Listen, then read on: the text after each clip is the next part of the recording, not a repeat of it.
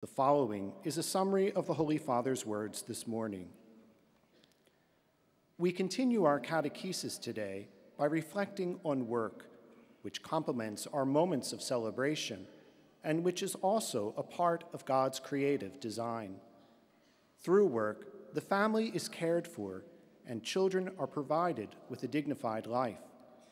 So too the common good is served, as witnessed by the example of so many fathers and mothers who teach their children the value of work for family life and society. The scriptures speak of this in the Holy Family, describing Jesus as the son of a carpenter and a carpenter himself.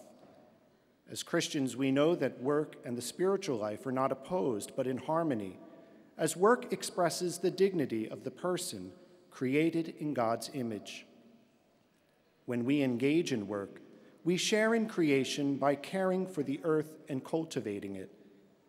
If, however, we reduce work to profit and disregard its effects on humanity and the world, the environment and our lives suffer. This especially hurts the poor and families. God has given Christian families the challenge and mission to make present the foundations of his creation. A true understanding of the identity of man and woman and the bond they share, their call to bring children into the world, and the gift of work in making the world ever more fruitful and hospitable.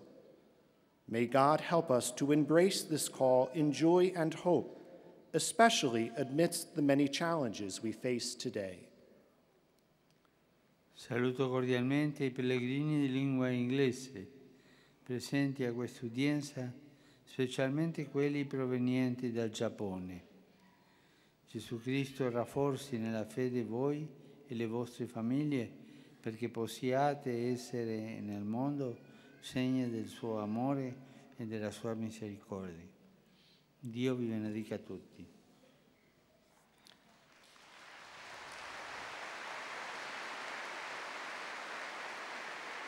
I offer an affectionate greeting to all the English-speaking pilgrims and visitors present at today's audience, including those from Japan. May Jesus Christ strengthen you and your families in faith so that you may be a sign to the world of his love and mercy. May God bless you all.